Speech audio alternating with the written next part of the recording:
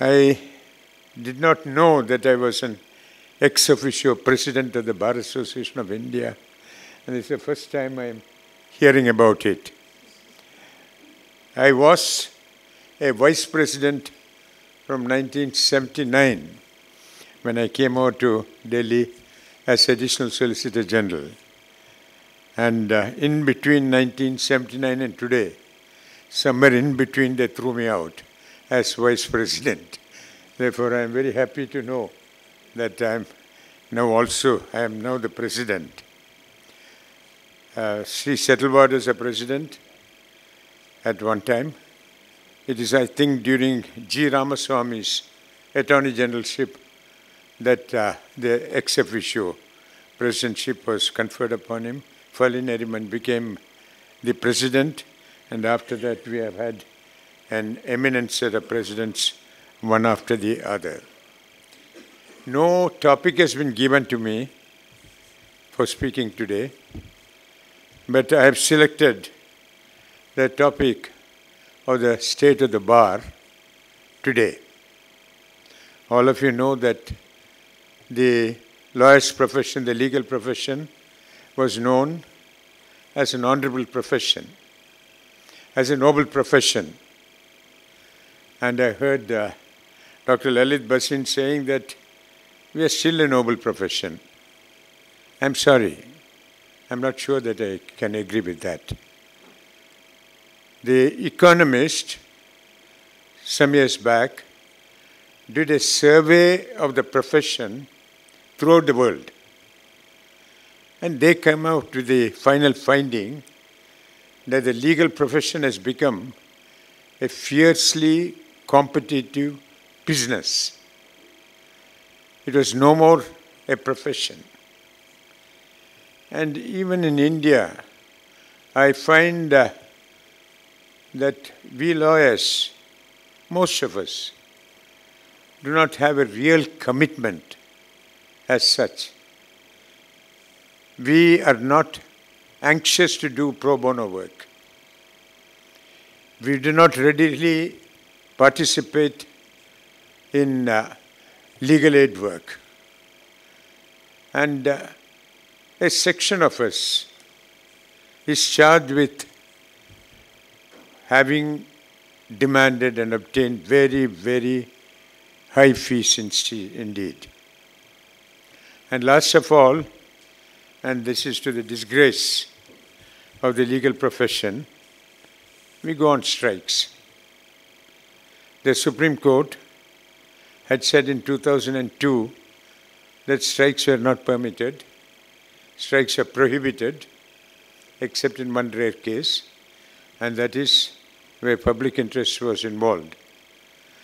But nevertheless, we find from time to time the bar going on strikes, not in public interest, but because they were personally affected. In fact, they went to the extent of saying that if foreign lawyers are brought in, then we'll have to go on strike. They believed that the foreign lawyers would come and take away the work from the trial courts. I don't think any of them would dare to come to the trial courts, T. Hazari or any other place to argue cases.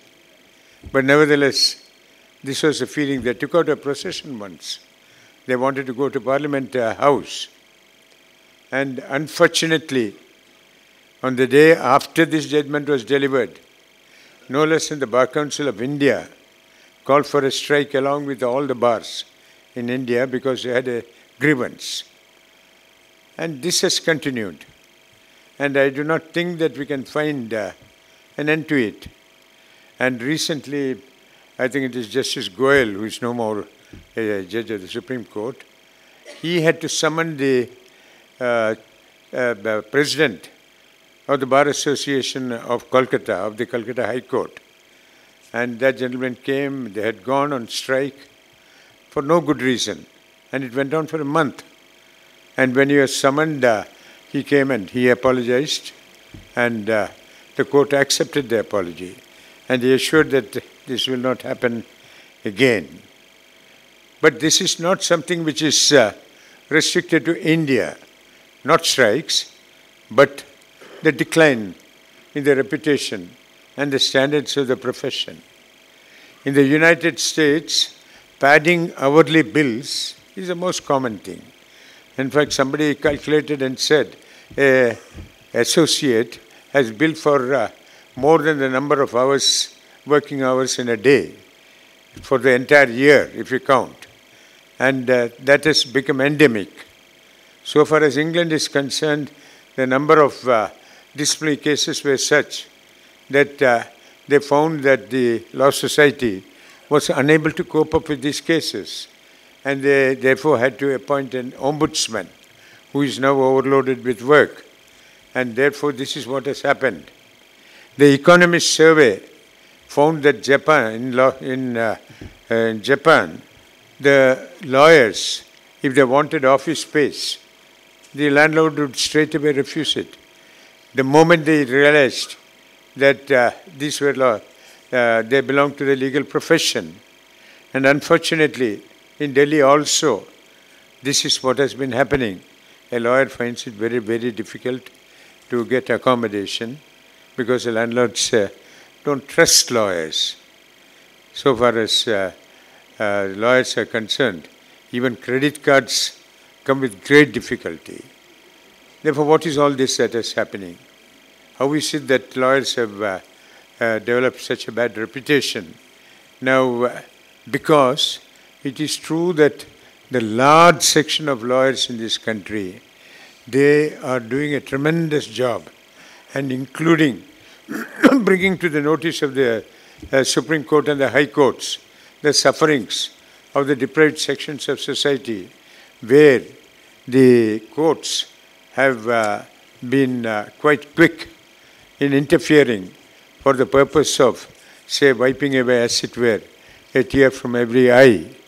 In fact, if you come to Justice Madan Loku's court, you will find every day 3 or 4 very, very important cases where the judgments, where the claims are not restricted to an individual, but affect a very large number of persons, whole populations, as it were.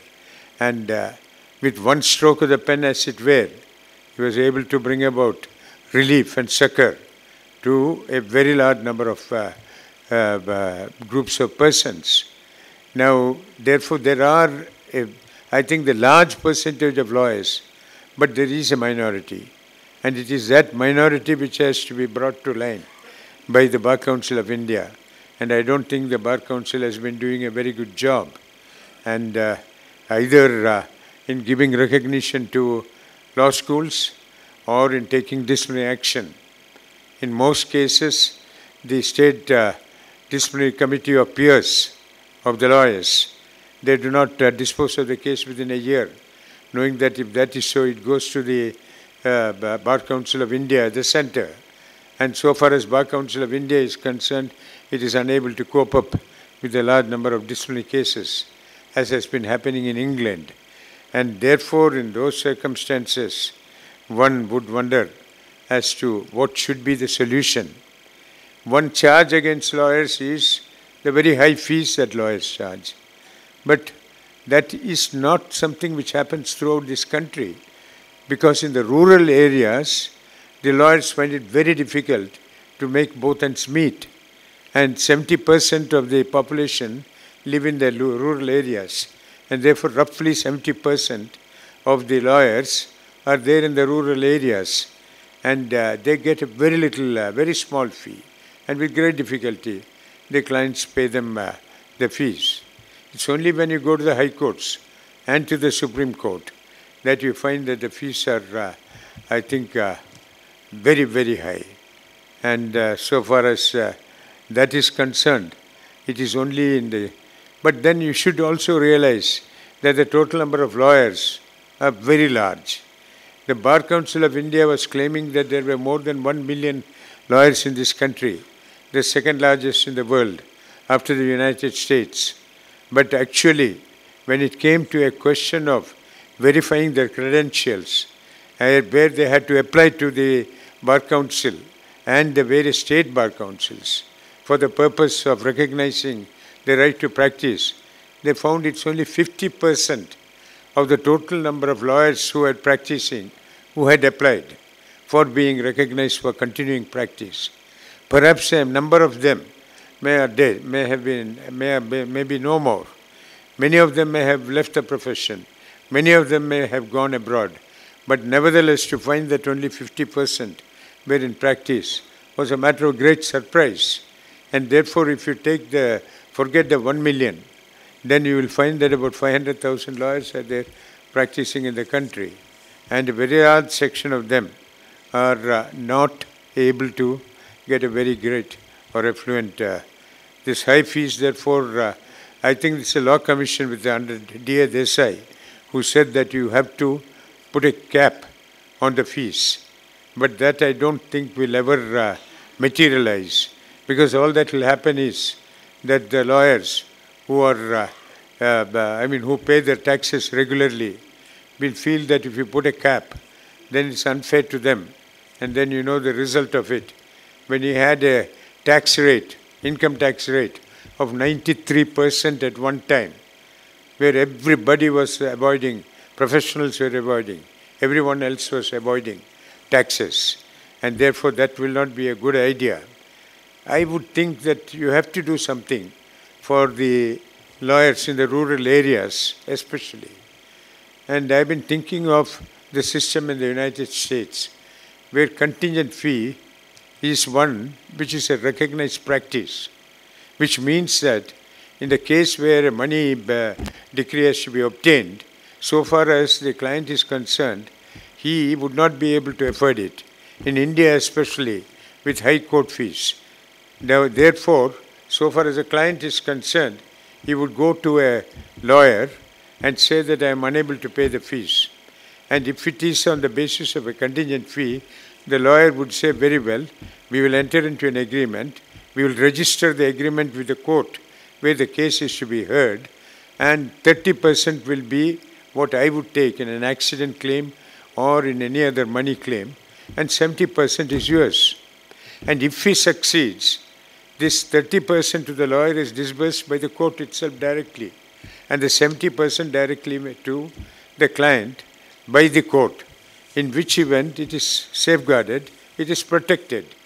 Now, very many of the litigants do not file their cases, do not go to court, the poor ones even, the farmers, the agriculturists, the tenants, and so on, because they know that so far as the court system is concerned, it is responsible for huge delays. I am not saying the courts are responsible. I would say the government is more responsible than the courts, because they do not have sufficient infrastructure. India had only 10.5 judges for a million, for 10,000 litigants. Now it has come up to 19.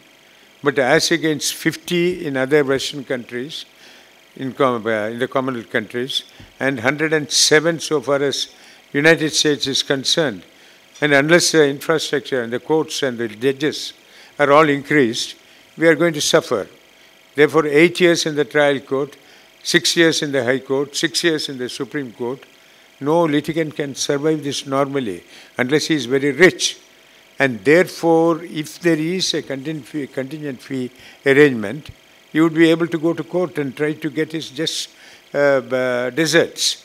But if you do not provide for that, then I am afraid that so far as the litigants are concerned, because of the failure of the court system, because of the long delays, they have to write off their causes. And that, I think, will be a great tragedy, because the Supreme Court, in its wisdom, has held that the